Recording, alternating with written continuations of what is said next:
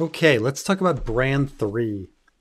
Bran III is the shortest chapter in all of A Song of Ice and Fire. It is only 1,699 words. There is one Arya chapter in A Storm of Swords that comes close, but other than that, this is by far the shortest chapter. It is very brief, but we go back to it often because it's so important. It is Bran's fever dream with the three-eyed crow. And it really begins the theme of who Bran is. Bran is a stand-in for the Arthurian legend of the Fisher King.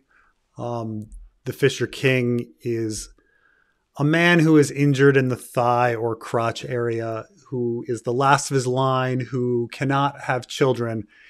And so he is this wise king, and people have to find the Holy Grail for him to try to heal him. And so this idea of this crippled character who's searching for a supernatural way to heal himself is Bran's story. We'll get into it a bit. There's some other big themes with Bran and that connect to things like Hinduism and Odin and things like that. But for the most part, we start with that legend of the Fisher King, and of course everything get turned on its head, right? The Fisher King is healed by the Holy Grail, but in Bran's story, we find out that he can never be healed. And where do you go from there with a character who is truly sort of the end? The interesting thing about the Fisher King as well is the Fisher King, what happens to him happens to his kingdom. And so while he is crippled, and they call him the Fisher King because he just spends his day fishing because he's injured. But because he's injured, the land and the people and the world is injured. And when he's healed, the world is healed. And so there's an interesting aspect to the fact that Bran can't be healed. But the question is, can the world be healed? Anyway, let's get into it. Bran. It seemed as though he had been falling for years. Fly, a voice whispered in the darkness. But Bran did not know how to fly. All he could do was fall. Maester Luwin made a little boy of clay, baked him till he was hard and brittle, dressed him in Bran's clothes, and flung him off a roof. Bran remembered the way he shattered. But I never fall, he said, falling. The ground was so far below him that he could barely make it out through the gray mists that whirled around him. But he could feel how fast he was falling, and he knew what was waiting for him down there. Even in dreams, you could not fall forever. He would wake up in the instant before he hit the ground, he knew. He always woke up the instant you hit the ground. So, this idea of falling forever, being weightless, this has made me think that George R.R. Martin was thinking about sensory deprivation. With regards to Bran, this was a staple of sci-fi in the late 70s, early 80s, especially the movie Altered Beasts, where, if through sensory deprivation, we could unlock our mind and discover new things or something, and with psychotropic drugs as well. And so I kind of got this idea that, well, he being, in darkness, in a coma, falling, later he's in the crypts in darkness again.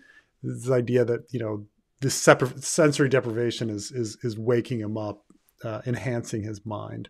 The falling, again, it's to remove this, the physical feeling of gravity and what it does to you. I mean, all part of the sensory deprivation.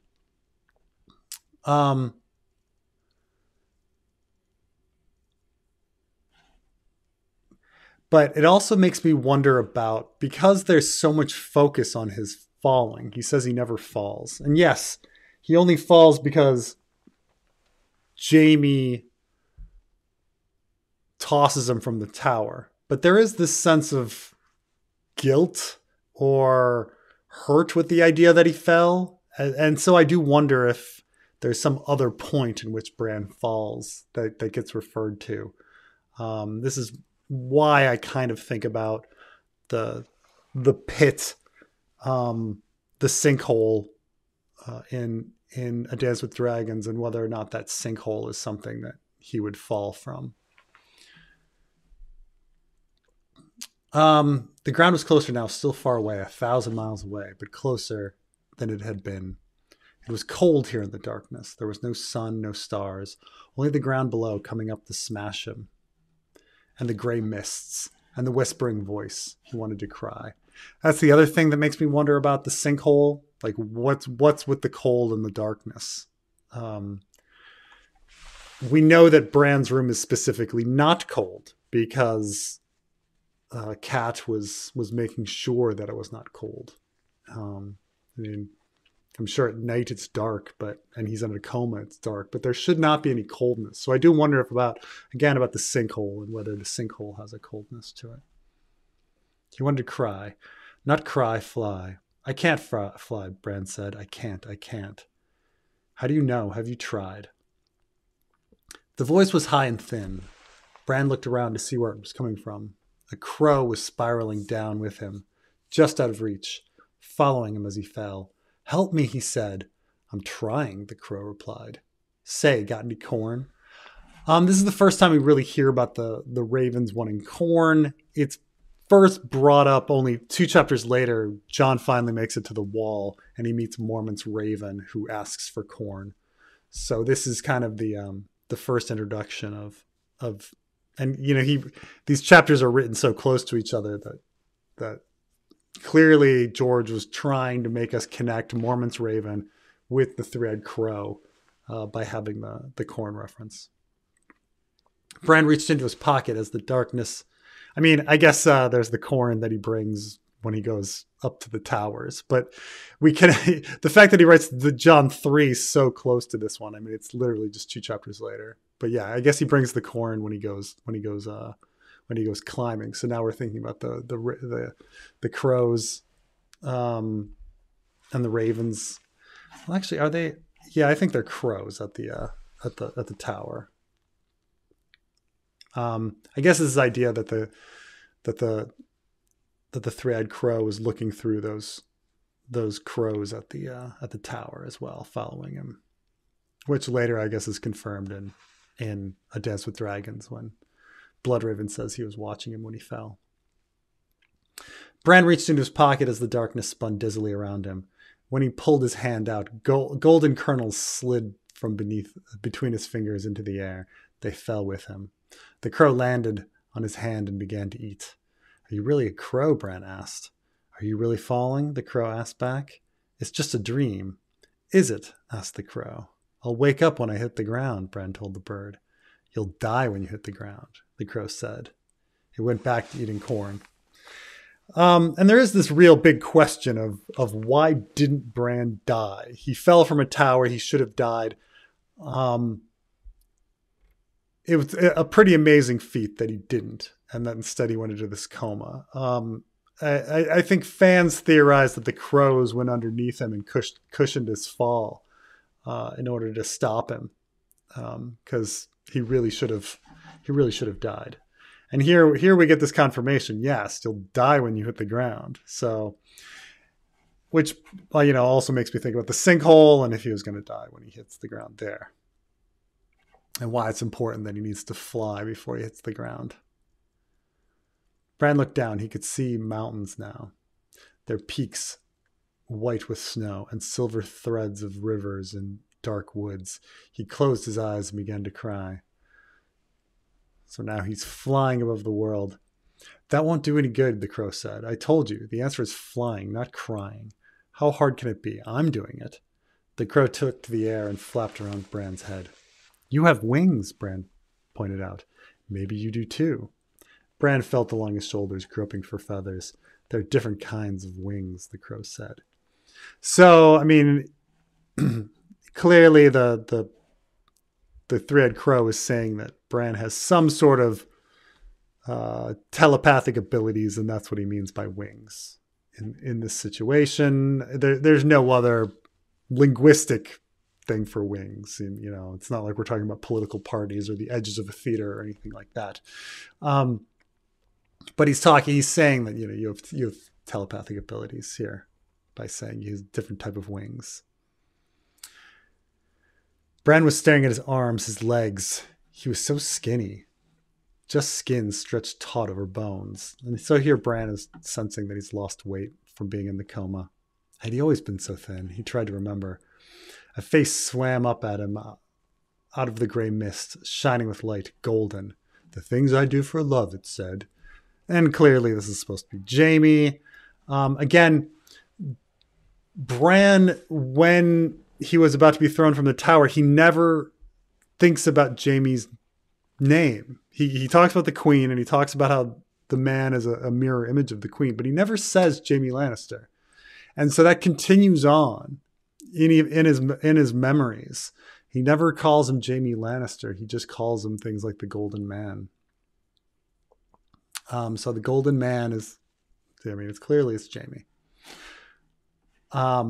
But I guess there's this question: is the Golden Man someone besides Jaime? Is he someone more than Jaime? Is he beyond that? Is there some other meaning for the Golden Man?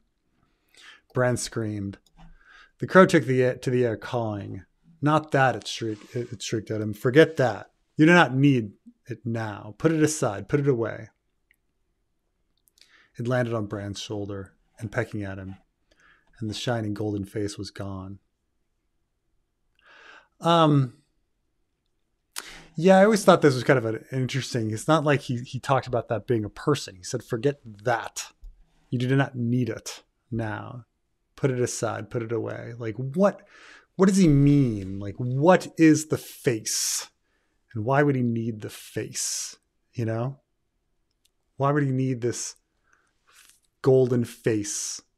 And why is the three-eyed crow saying, oh, you don't need it? It's very, very interesting, whatever this is. What is the golden face besides Jaime Lannister? You do not need it. It's not, you do not need him. You don't forget about him. Forget that. You do not need it. I don't know. I don't know. The Black Gate, that's a face. Like, what is it? But it's white, not golden. The golden face was gone. Bran was falling faster than ever. The gray mists howled around him as he plunged towards the earth below. What are you doing to me? He asked the crow tearfully. Teaching you how to fly. I can't fly. You're flying right now. I'm falling. Every flight begins with a fall, the crow said. Look down. I always thought this always reminded me of Hitchhiker's Guide, where, he says falling is just missing the earth, things like that. Flying is just falling while missing the earth. Look down. I'm afraid. Look down. Bran looked down and felt his insides turn to water. The ground was rushing up at him now. The whole world was spread out below him, a tapestry of white and brown and green. He could see everything so clearly that, for a moment, he forgot to be afraid. He could see the whole realm and everyone in it. He saw Winterfell as eagles see it. The tall towers looking squat and stubby from above. The castle walls just lines in the dirt. He saw Maester Luwin on his balcony studying the sky through a polished bronze tube and frowning as he made notes in a book. There is some question on what, did George already know about, the comet coming, or did the seasons and things like this? Like, what is, and now Luwin gets this, bronze tube earlier. So this is kind of a new thing for him to get this and make notes, to be studying astronomy and thinking about that kind of stuff. And why was it important, He saw his brother Robb, taller and stronger than he remembered, practicing swordplay in the yard with real steel in his hand. That's kind of funny, right? Because it was Joffrey was making fun of him for not using real steel. And now he's using real steel. He's, Joffrey's mocking, I think, actually, like maybe maybe. I mean, I understand that in Catelyn 3, I think, they say, "Oh, you've got a sword now; it's time." But there's a bit of metaphor of him switching from the wooden sword to the metal sword, the real steel that he's now supposed to be a real man. I mean, clearly Joffrey was making that joke, like, "Oh, let's be real men, let's use real steel." He saw Hodor, the simple giant from the stables, carrying an anvil to Micken's forge, hefting it onto his shoulder as easily as another man might heft a bale of hay. That's just how strong Hodor is, that he can go around carrying an anvil. At the heart of the godswood, the great white weirwood brooded over its reflection in the black pool, its leaves rustling in a chill wind. When it felt Bran watching, it lifted its eyes from the still water and stared back at him knowingly.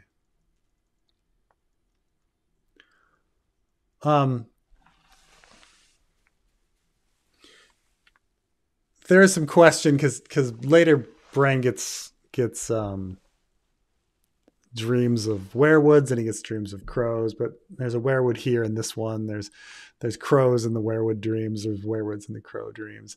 There's some fan theories about whether the tree represents Bloodraven and the three-eyed crow might represent something else, but it gets all very messy as they all just kind of appear together. In truth, George, didn't really know what the three-eyed crow was at this time when he wrote this, so he's just kind of writing. He looked east and saw a galley racing across the water of the Bight. He saw his mother sitting alone in a cabin, looking at a blood-stained knife on a table in front of her, as the rowers pulled their oars and Sir Roderick leaned across a rail, shaking and heaving. So clearly this is, happening already. So Catelyn, I guess it must be many days after Catelyn leaving, because she's already on the boat. She's made it down to White Harbor. A storm was gathering ahead of them, a vast dark roaring, lashing by lightning, and somehow they could not see it. The idea that they're heading into some sort of danger, and the storm being more metaphorical. He looked south and saw the great blue-green rush of the Trident. He saw his father pleading with the king, his face etched with grief.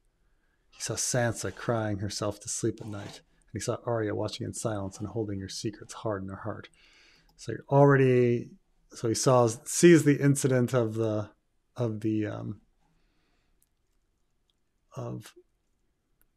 Lady and Micah incident. There were shadows all around them. One shadow was dark with ash.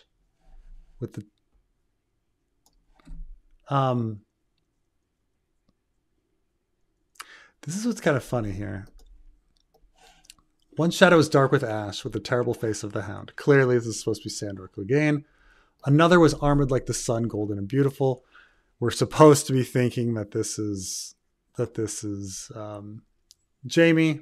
Over them both loomed a giant in armor made of stone. But when he opened his visor, there was nothing inside but darkness and thick black blood.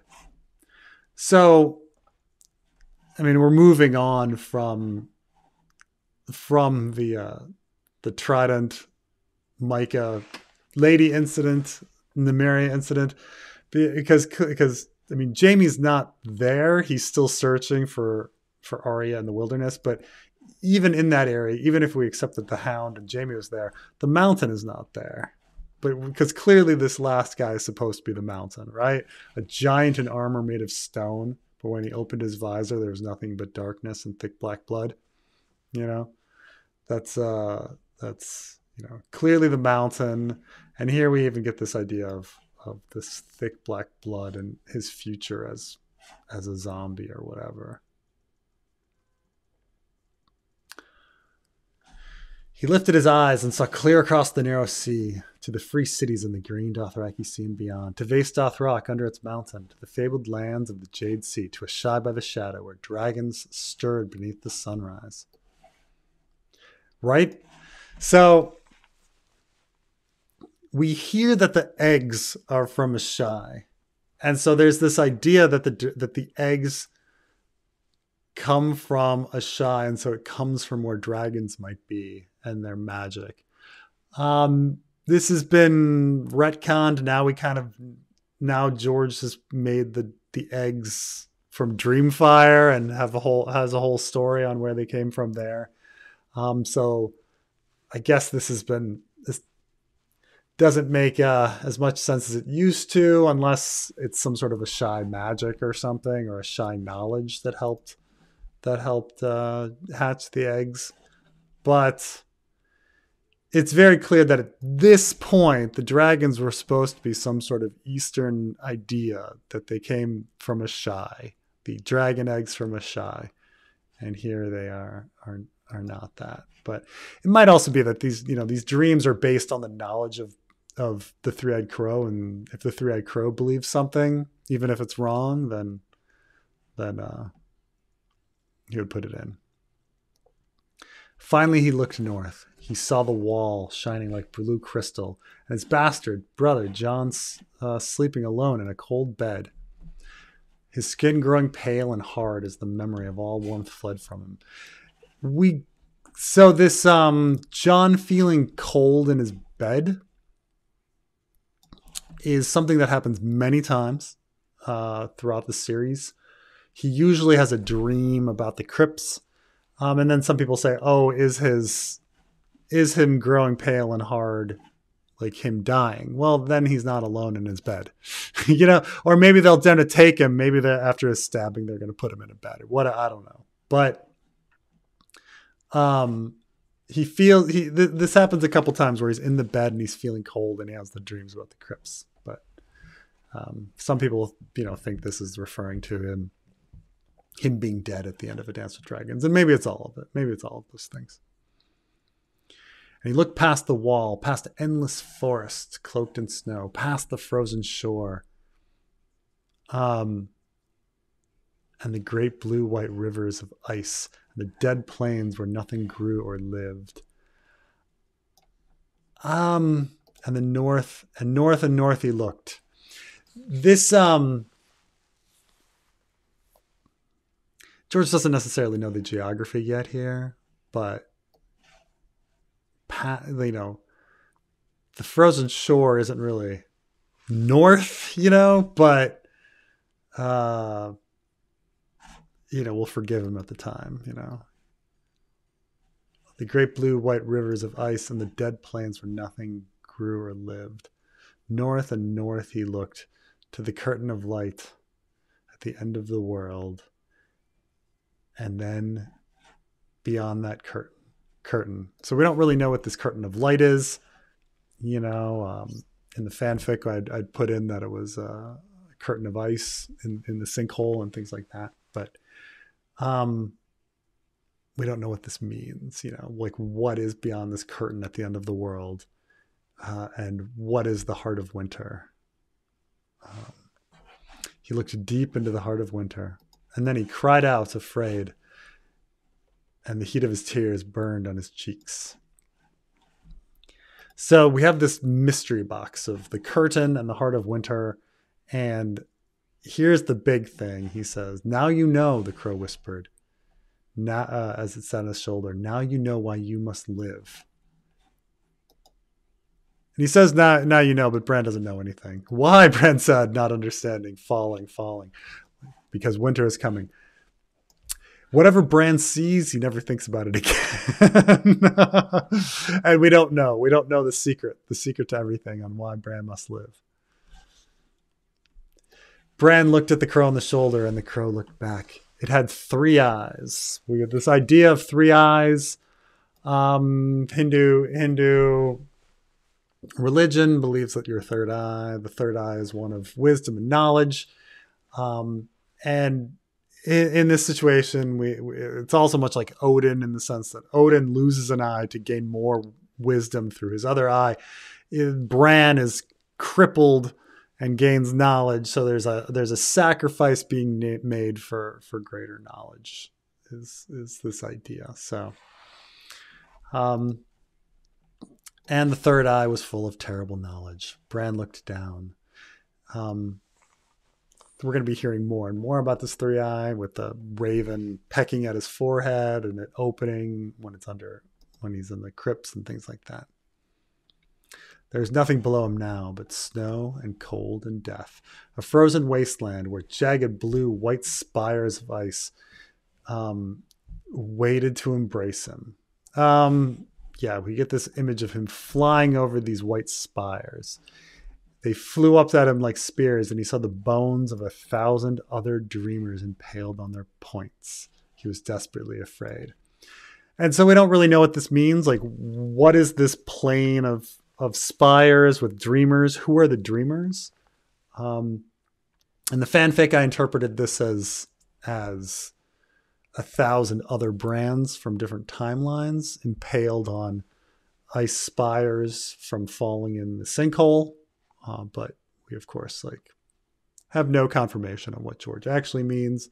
But this is, through most of this, people can kind of, we're clearly led to believe certain things. This is the Hound, this is Jaime, this is the Mountain.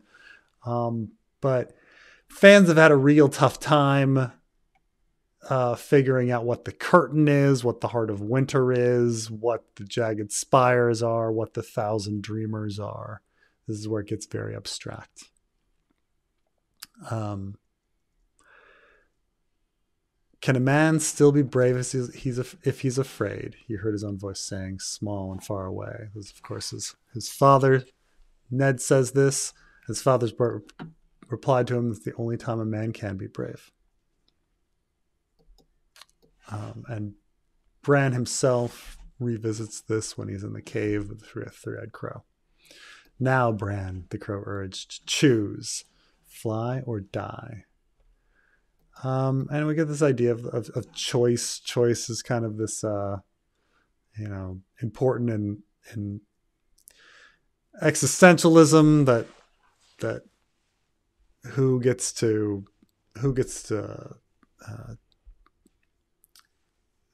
choose their fate and their morality. Well, you do, and you're forming your moral codes, not any sort of God. And so this is, there's a lot of focus on choice here. Death reached for him, screaming. Bran spread his arms and flew. Wings unseen drank the wind and filled and pulled him upward. Of course, this is if his wings are telepathic ability, right? And so his telepathic ability is the thing that's somehow making him fly or pulling him upward. The terrible needles of ice receded below him. So what's saving him from the dying on the spires is his telepathic ability, or at least that's how I'm interpreting it. Maybe his, as I say, his time travel or whatever saves him from. I interpret it as his time travel is saving him from dying on the spires, but who knows what George is actually thinking. Yeah, I'm sorry. This read through is a lot. I've been through this chapter quite a bit, and it's, I kind of have puzzled through what is possible based on the story. And I kind of have creatively come up with what I think is possible, but it's like I say, it's very abstract and very open to interpretation. So the sky opened above Bran's sword. It was better than climbing. It was better than anything. The world grew small beneath him. There's something very kind of metaphorical here with his power. I'm flying here, he cried out in delight. I've noticed, said the three-eyed crow.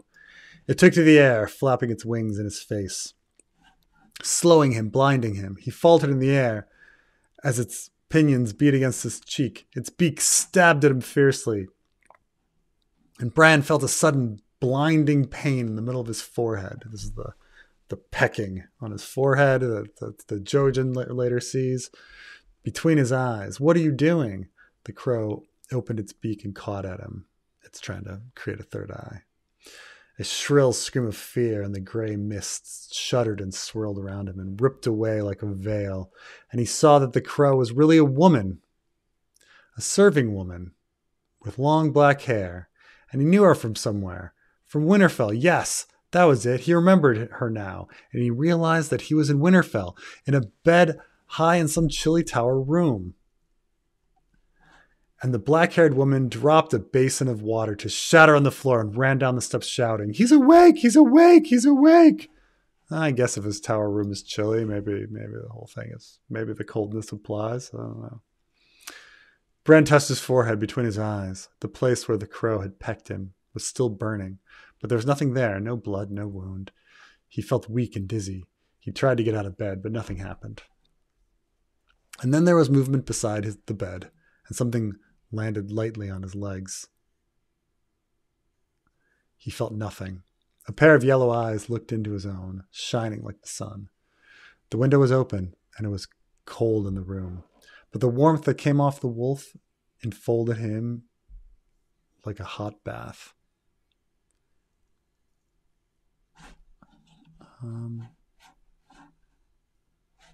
His pup, Bran realized. Or was it? It was so big now. He reached out to pet him, his hands trembling like a leaf. When his brother Robb burst into the room, breathless from his dash up the tower steps, the direwolf was licking Bran's face. Bran looked up calmly.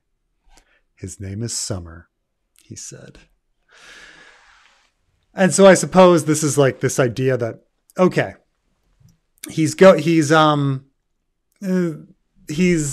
the name Summer coming from this idea that, okay, he's coming out of this horrible dream of winter, this horrible dream of pain, of injury and all of this and death. And the idea is that,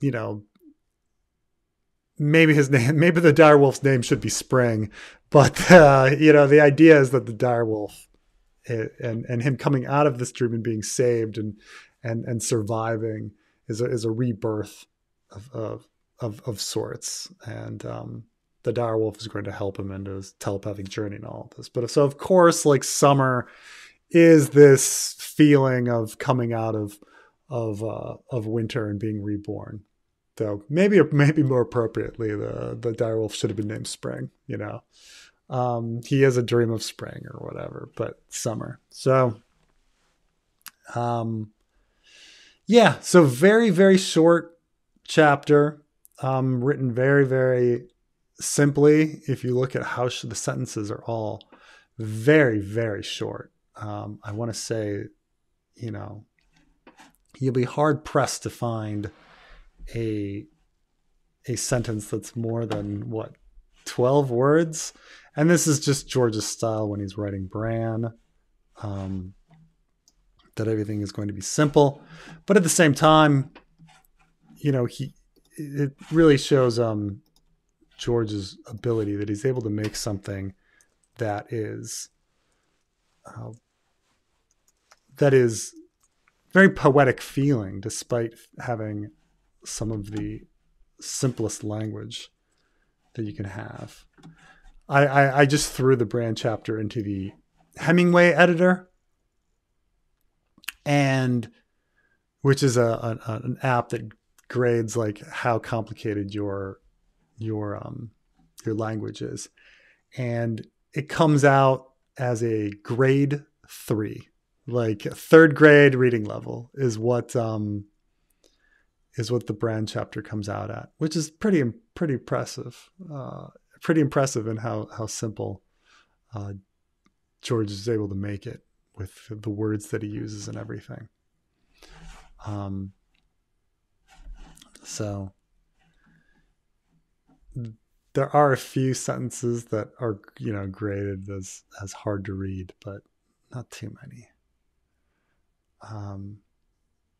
But anyway, that is Bran, one of the most reread chapters. Anyway.